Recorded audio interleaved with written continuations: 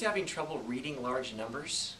My name is Steve Reifman. I'm a National Board Certified Elementary School teacher and author in Santa Monica, California.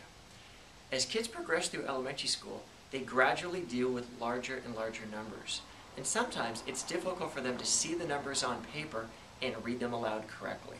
They can confuse, for example, the hundreds digit with the thousands or the thousands digit with the 10,000s. So in my class, I read the numbers with my students using a process involving hand movements that helps them read larger numbers proficiently.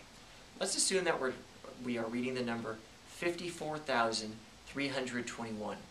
The first thing I teach my students to do is to place the hyphen between numbers such as 21, 34, 99, or any other two-part number between 21 and 99. And then I have them clap or snap at certain places to help them distinguish the different place value positions.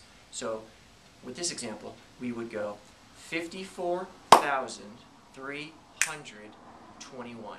And we'll do it 3 times just to build a sense of momentum and rhythm. 54,321. 54,321. So by clapping on the thousands, snapping on the hundreds, and placing the hyphens when necessary, the kids can do a better job of progressing through the number and reading it correctly. For more teaching tips, blog posts, and other resources on teaching the whole child, please visit stevereifman.com.